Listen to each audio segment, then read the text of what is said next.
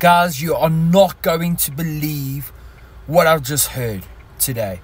It's unbelievable. It's creepy. It's paranormal. It's distasteful. Yeah, there's a lot of emotions attached to it, and it's just something that blew my mind. Yeah, to say the least. It's absolutely crazy, and yeah, really don't know what to think about it. Obviously, this morning, early hours, the news about Sean Combs, aka Puff Daddy, aka P Diddy, aka Diddy. Gosh, I don't even remember what else the man has changed his name to. Anyways, he had fled the United States of America because his houses were being raided by, I think it was Homeland Security or FBI. Hell, I can't even remember, right? So they were raiding his homes in connection to sexual trafficking, or not trafficking, sexual crimes. I honestly can't remember the details now because my mind is so blown. Anyways, that happened early hours this morning. And I've been saying the news has become crazier and stranger and weirder since the whole Jeffrey Epstein thing happened last year or the year before. I can't remember when it was as well. But like, things have just gotten crazier and weirder, and names have been dropped. And then all of a sudden, Diddy is fleeing to, I think it was the Caribbean islands, and he's saying now he's going to expose Jay-Z.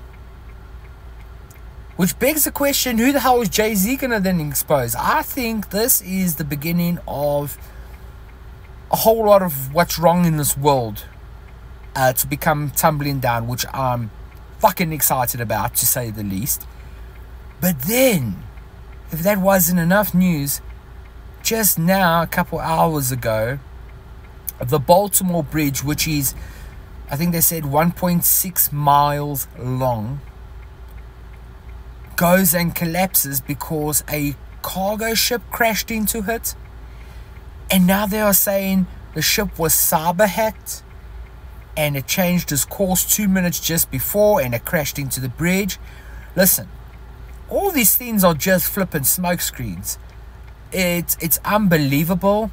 I know a lot of people are saying this was done on purpose by the powers that be, because they are trying to distract you about the news about Diddy and all the people he's going to allegedly bring down with him.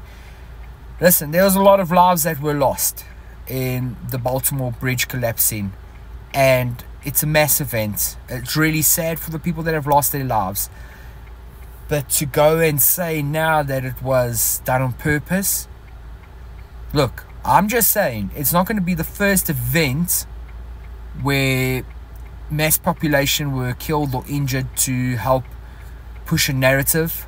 Hashtag 9/11, just saying.